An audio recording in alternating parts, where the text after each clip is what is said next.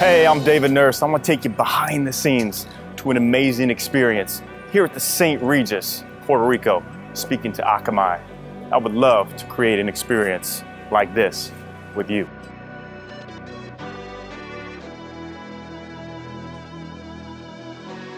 If you always want to be successful, here it is. Embrace doing the things that everybody else doesn't want to do. Have you ever felt the discomfort of uncertainty? Change is inevitable and daunting. How do we stay ahead of the competition? How do we pivot perspective? How do we thrive under immense pressure to perform? How do we literally improve ourselves daily so we can improve our entire team around us? I've been blessed to work with the top NBA players, coaches, teaching them the mindset tools that has produced 28 NBA All-Star appearances. High performance, consistency, serving, taking action.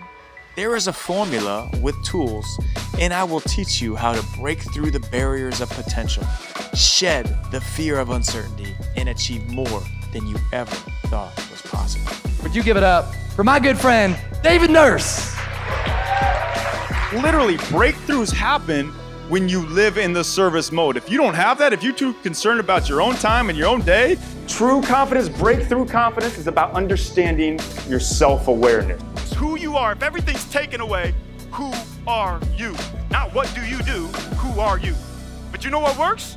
To wipe away the doubt, wipe it away. You just wipe away that fog. It's like the confidence stance, the power stance, something like that. You're supposed to feel more confident. I don't know if it works or not, but I know this does.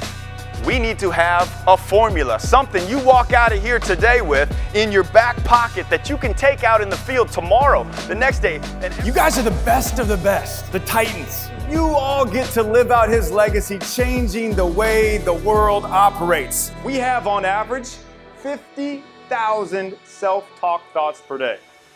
And 80% of those are negative. He's got me in this death sleeper hold and whispers in my ear, "And now I could kill you." I don't know much about NBA, but hearing David speak, he said something absolutely amazing. So it was great to hear David's talk today. It was really inspirational. I loved him talking about how daily habits can lead to consistency and performance, and especially to think about where you'll be a year from now. I tend to look at things on a day-to-day or week-to-week basis, and I was really inspired. I'm absolutely going to be able to use some of the techniques he talked about. And I pull out the business card out of my pocket, and what I see says, Mark Cuban. Yeah, exactly. Good. I'm glad you all know who Mark Cuban is. And I know for a fact, none of you would be in this room if you didn't love a challenge. Am I right? It was really fun to be here. I'm excited to hear him and just around the room look at everyone and say we've been there and we are getting better and we are achieving what we thought we couldn't at some points. Because there's two different type of people. This is it. The final conviction I want to give to you, remember this, there's two types of people. There's the people that say, why me? Why me? That success, that's for him. You know, he's so much gifted. He came from so much.